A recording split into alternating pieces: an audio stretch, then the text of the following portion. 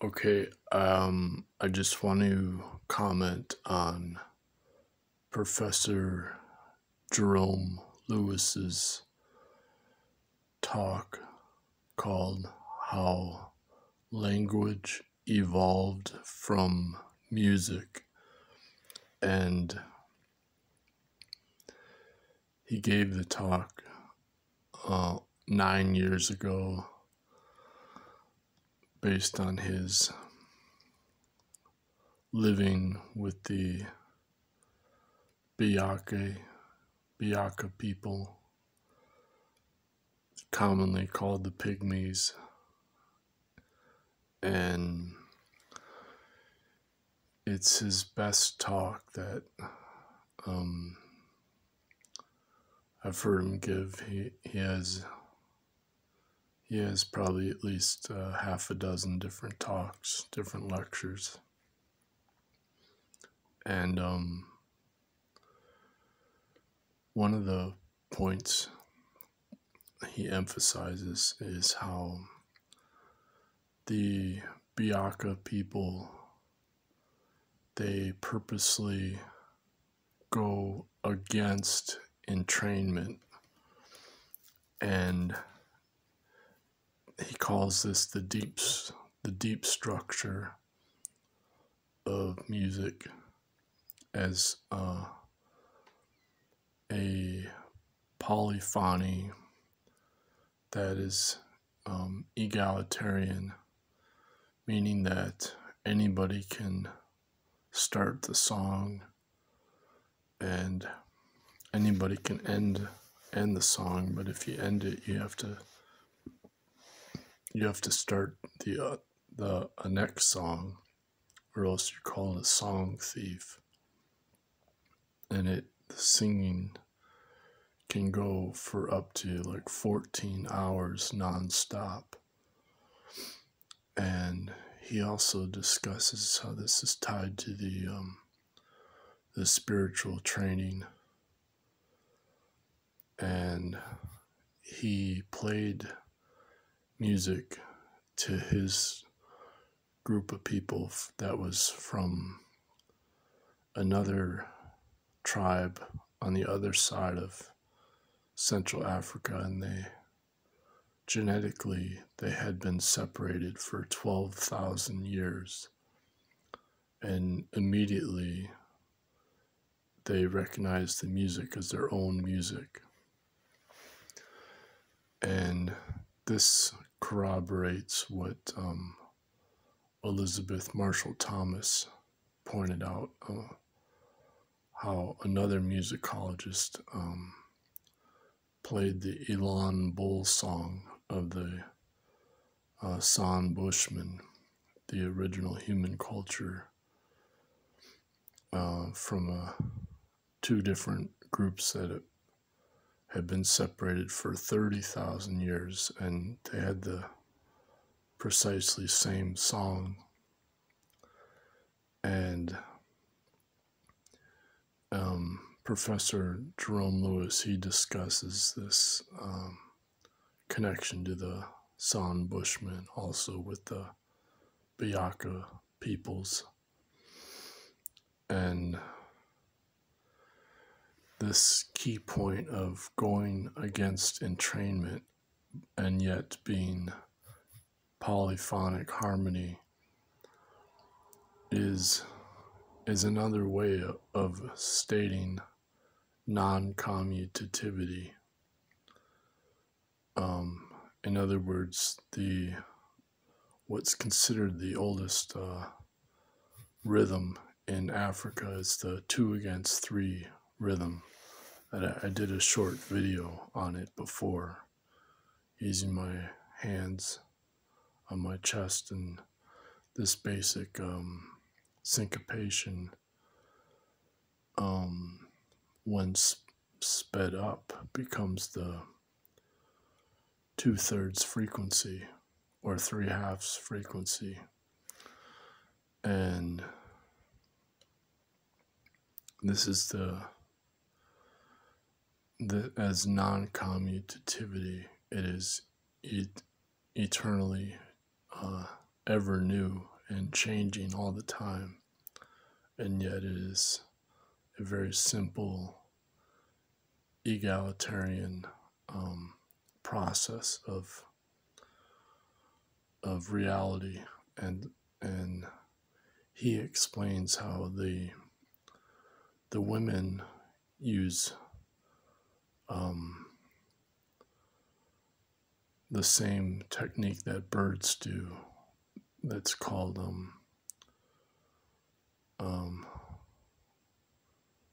what's the word when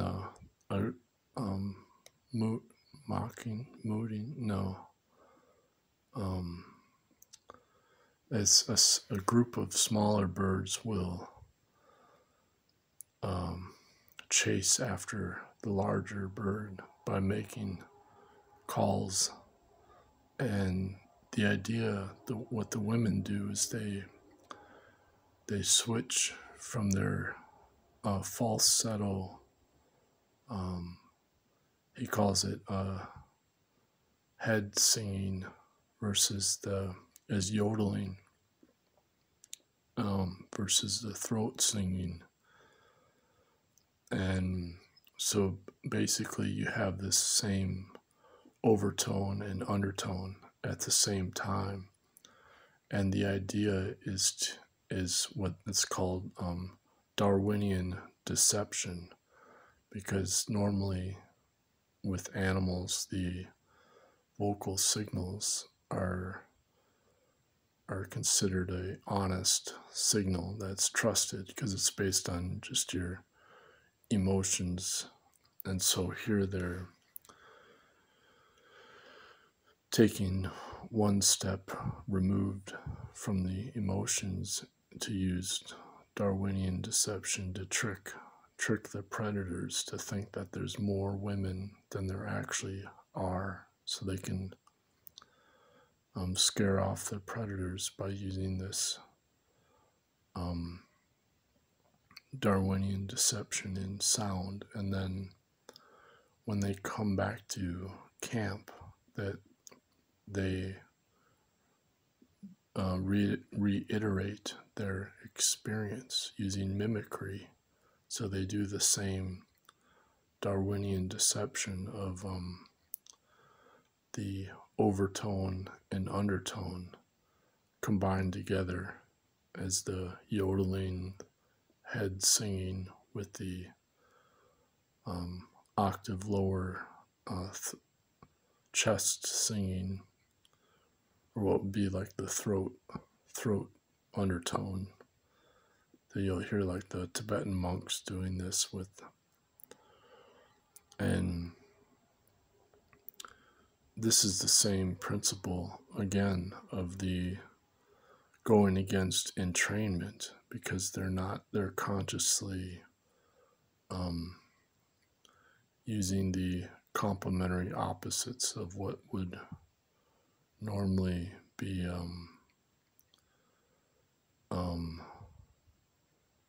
what's the term for it? Well, at any rate, this is so we can see how this is the basis for how language developed, because you need to have that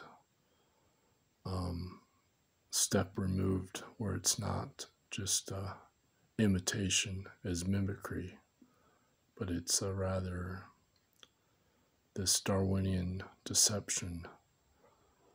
And Professor Chris Knight and Professor Jerome Lewis are working on a book about this, where they expand upon the musical origins to include gestures,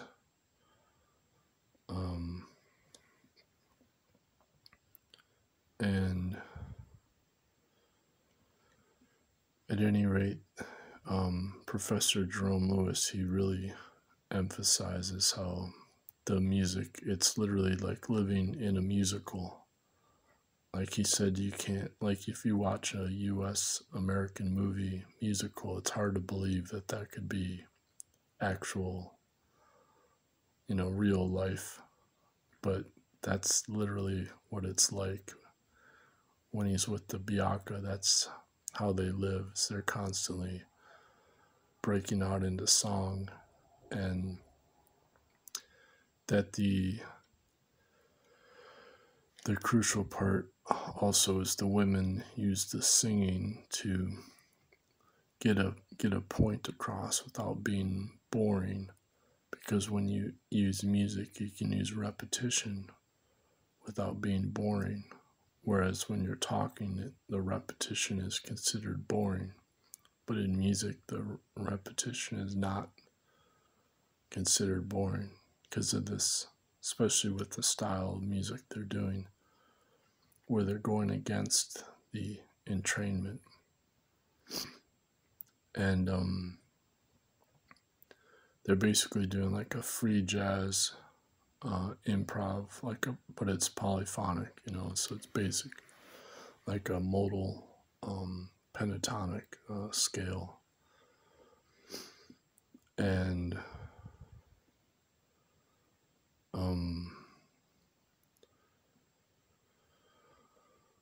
so he gave a talk recently that I cited with Professor Megan Beasley, saying she's sure that the Son Bushmen would recognize the Biaka music as also their own music, even though they've been separated for 70,000 years between the Pygmy Biaka people and the San Bushman people. And he, in this talk, Language Evolved from Music, he goes into more on the male, the spiritual training a bit, where they're required to have, the men are required to have 3 days away from the females. And this is the same in the San Bushmen. Whenever they go hunting, the males are required to be 3 days away from their female partners, And the older males, if you read Professor Jerome Lewis's work, he's like, the older males, they don't sleep with the females anymore because they need to store up their magical power. The Ikile is what it's called.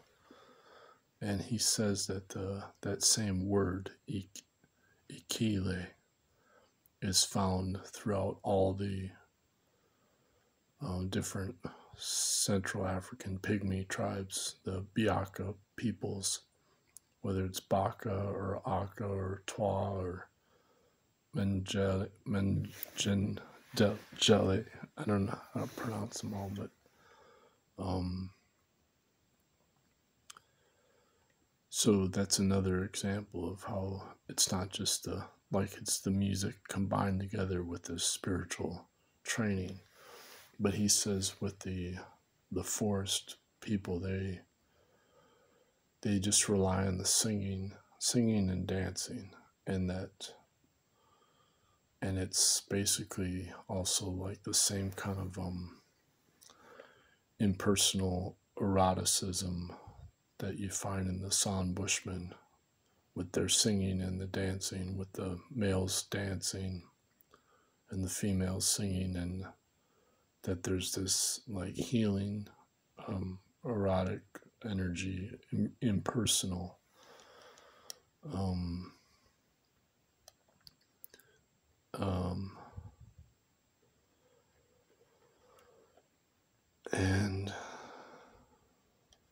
And it's like Professor Jerome Lewis, he cannot emphasize enough how music is the key, this deep structure of music of going against entrainment is the key secret to this egalitarian cooperative culture that the actual practice of the music with the dancing is how they use that, they learn it, they learn that value system of the culture due to the deep structure of the music, and then that's translated into how they hunt or just cooperate for their working. They learn to cooperate in their communal working, like who's going to hunt or gather for what, just because they learn from their music that they have to go against the entrainment and do something that is different, and yet it adds to the whole as a resonance and melodic, happy sound, with the polyphony, these basic intervals, that the perfect fifth and the perfect fourth and the octave as a pentatonic scale. So this culture with the music as the focus of this culture goes back to over 70,000 years ago. This is what Professor Jerome Lewis is arguing based on his experiences, and also building on Dr. Victor Grauer's research, along with the musicologists and other musicologists. And so it's very exciting because it corroborates my own experiences and my own research in music and training. And even Professor Jerome Lewis, he says that, well, maybe if you did this serious training in music, then you might know, you might understand what he's talking about. And not just in music, but also in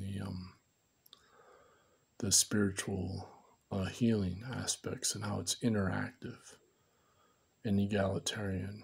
And it's not just, he says it's not just like nasal gazing where one person considers himself better than everybody else, but it's actually this constant interactive,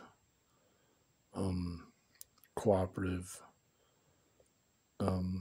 like transfer of energy, for healing the group as a whole. And the women, they rely on shaming the men, and that it's well accepted that the healing energy originates from the women,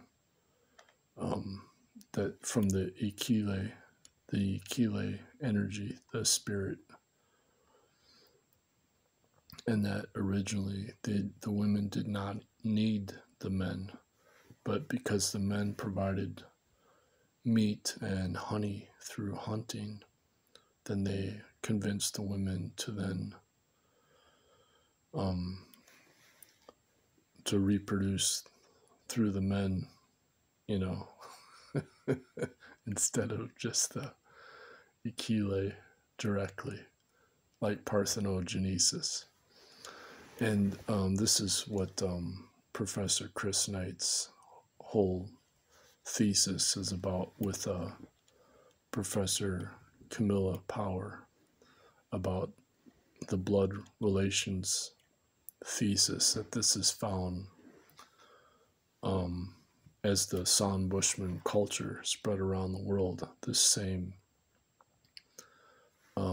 mythology. And Professor Megan Beasley, also, her book, Women Like Meat, goes into this. And it's just all very fascinating. I mean, I don't know why more people aren't aware of this or interested in it, but so I'll just leave it at that. And then I'm gonna have my music talk is gonna be premiered tomorrow where, you know, I did it in the middle of the night, so I was cranky, but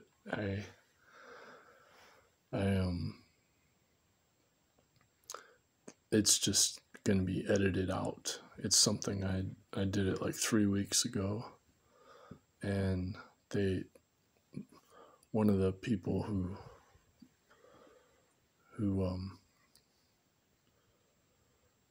he, you know, was part of the channel for that, he edited out, so he's going to premiere it tomorrow as its own video. So I will link this video about Jerome Lewis. So anybody watching my video, all they need to do is watch the Jerome Lewis lecture, and it corroborates everything I said. So leave it at that. Thanks.